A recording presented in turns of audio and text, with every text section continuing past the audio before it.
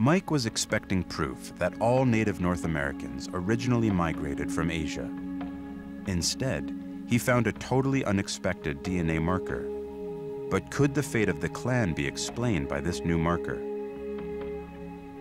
Surprise number one was the fact that it comprises a full quarter of some Native American populations. That's a lot. Surprise number two was that we found this lineage in the Native Americans, but also it had been found in Europe.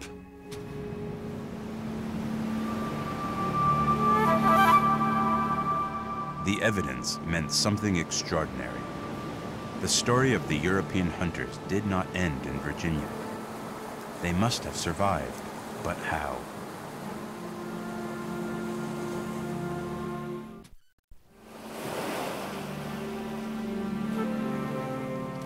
After the death of her brother, Zia and the new clan have set up a winter camp on the coast.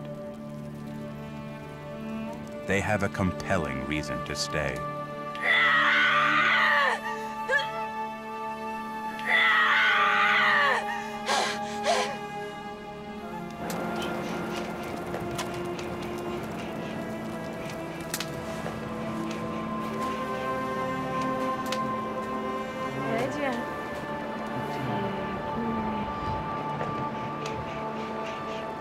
Zia and Giard's daughter may truly be the first North American. She won't grow up alone. 3,000 miles away, on the far side of the Atlantic, the remaining clans still look to the sea for their survival. The ice bridge is still open. In time, others can cross.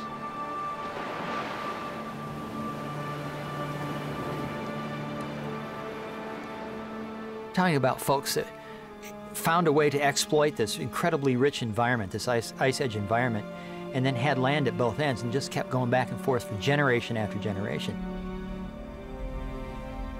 Over several hundred years or 1,000 years, we might be talking about thousands of people that went back and forth.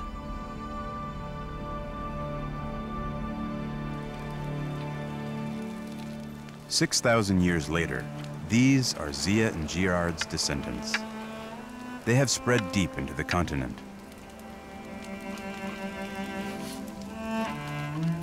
The Ice Age is over. The ice bridge has now melted. But as one highway closes, another opens. In the Yukon and the Northwest Territories, melting ice has exposed a land bridge to Asia. New people can now enter North America.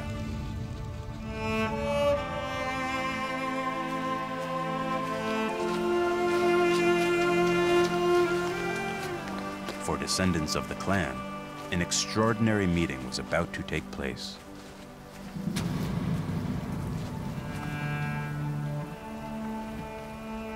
I think that encounter would have been a very interesting thing to witness. They probably had completely different languages, they were totally unfamiliar with each other.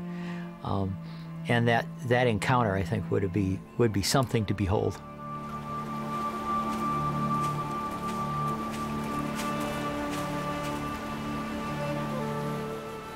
For the first time in history, humankind has circled the planet. People from Europe and people from Asia will now forge a new civilization, the native peoples of the New World. It's just such an exciting thing because it's so different from what I was taught.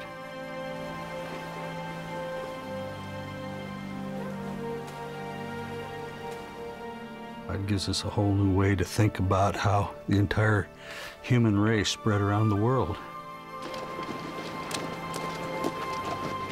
Bruce Bradley and Dennis Stanford have uncovered what archaeologists thought impossible: that cavemen from Europe discovered North America.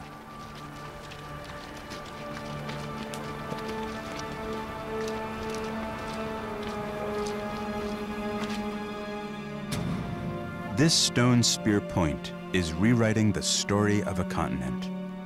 It reveals the first Americans made an epic journey, that changed the course of history.